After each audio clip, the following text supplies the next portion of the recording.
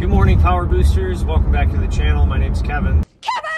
So I'm still driving my wife's car. It's been a week and a day since the dealership had gotten my truck back with another check engine light. I was told that the part was supposed to be in the next day and they were going to have my truck back to me in 2 days, but that did not come to fruition. I talked to the dealer yesterday, so today is Thursday. Last Wednesday is when I dropped it off. The dealer yesterday had to come to my house and pick up the second key because they needed to have that in order to reprogram the new computer that they put into the truck, and said that it should be done by the end of the day today. I'm not going to hold my breath on that. So I just also wanted to give you an update. I did reach out to a lemon law attorney. I know that this is a process that you can do on your own, and it's fairly straightforward and simple, but I think anytime something of this value is involved, I'd rather just have someone advocating for me in the process if I choose to go that route. I am, as soon as I take the truck back, I am going to shop it around and see what the going rate is for it right now, because the process of getting the lemon law buyback approved and finalized is a lengthy process. It takes several months, and I just don't feel like waiting that long. I don't feel like having a vehicle that something else could happen on it, and I'm stuck again riding my wife's car around.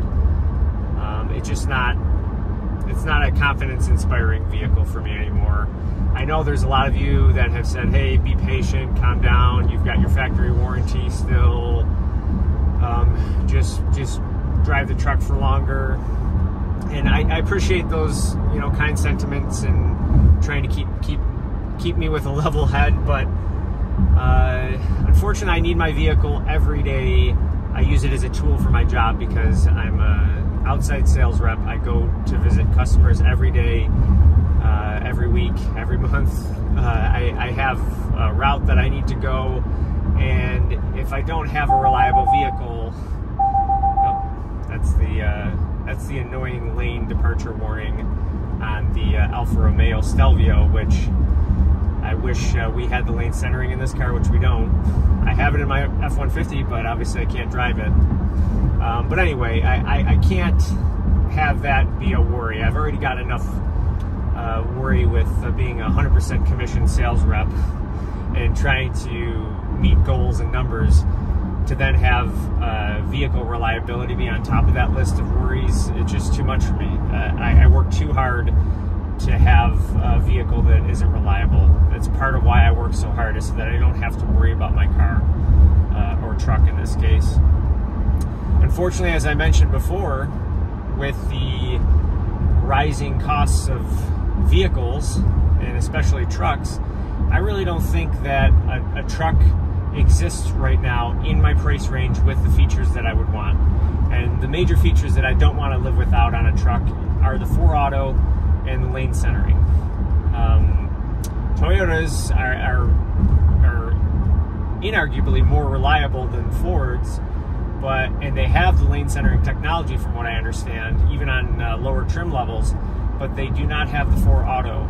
And I don't know, I don't like the idea of not having that in a rear-wheel drive vehicle in the snow. I think that truck might be better for someone who I don't know, maybe is not in a snow belt, or is just better at driving a truck in the snow than I would be, and maybe does more towing. I think the F150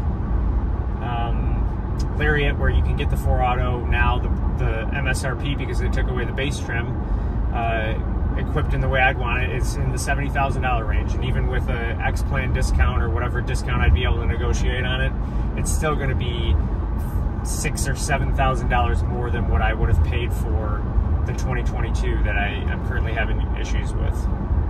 So I'm kind of in a holding pattern. As I mentioned before, and as I'm sure you all know, and those of you that are shopping new vehicles, the interest rates on any sort of loan right now are astronomical. They're they're a tough pill to swallow. If, like me, you've been getting 0% financing or close to it for the last decade or so, it's really tough to then look and see some of the best interest rates are, you know, in the 4 or 5% for even someone like me with excellent credit. It's awful that I'm kind of in this position where I need to find a new solution, and I may not have an immediate solution. And one of my alternatives is to keep a truck that is constantly throwing check engine lights and having things needing to be replaced on it. So I don't know. I know that the Ford F-150s, the 2022, I saw a commercial, the 2022 XLT trucks, of which they probably have many sitting on dealer lots now, otherwise they wouldn't be doing this, are offering 0% financing on 48 months. So clearly there's a lot of XLT trucks that either people who would custom order them are backing out of, or Ford just you know, is having a tough time selling these trucks because even XLTs are outrageously expensive.